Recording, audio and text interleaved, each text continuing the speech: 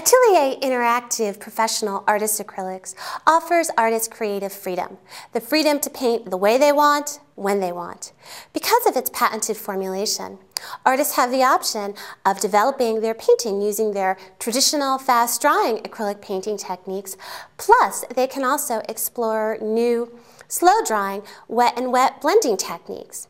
All you need to do is simply replace that lost moisture by using a water sprayer or a brush dipped in water. I find that by using my water sprayer, a brush dipped in water, or even a brush dipped in medium, I often have about 3 hours where I can work wet and wet in my studio. But what if it's the next day, or even a few days later? Well, at that point, I have a few different options on how I want to develop my acrylic painting. I can use all my traditional overpainting techniques. I can do a little bit of scumbling. Maybe I want to even do a little bit of glazing. Glazing is an absolutely wonderful technique as well. It's something that I like to do all the time to bring out my colors, maybe darken them a little bit more, darken them just a little bit up here. So I like the way that red looks. Gives it a nice edge. I can also just, overpaint areas that I don't like. Overpainting, glazing, scumbling, they're all traditional painting options that acrylic artists use all the time, and they're great options.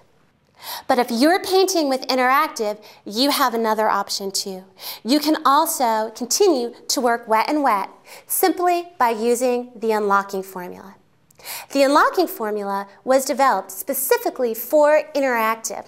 It's isopropyl alcohol based with added preservatives, and it's designed to be sprayed onto your touch dry interactive painting when water doesn't work anymore. Usually this is going to be after about 3 to 4 hours, definitely the next day, days later. By using the unlocking formula, you want to spray just enough so that your fingers kind of glide on the surface, and what will happen is that the unlocking formula will reopen those surface layers, allowing you the ability to actually go back in and feather your edges. You can adjust. If I want to even do some sgraffito effects and maybe scratch back into my paint a little bit, I can do that. That's pretty neat. Wouldn't be able to do that with conventional acrylics the next day. If there were sections I didn't even like, rather than just overpainting, I can just even remove layers of my painting to get back down to my underpainting below.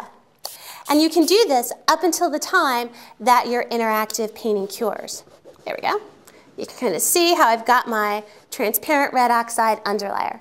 So now I can just develop that the way that I want. Now, whenever I use my interactive acrylics for plein air, I always like to take a bottle of the unlocking formula with me. Plein air painting can be very challenging with the sun and with the wind, so you'll want to take a bottle, of course, of water, but take along a bottle of the unlocking formula too, just in case water doesn't reopen the paint to your satisfaction.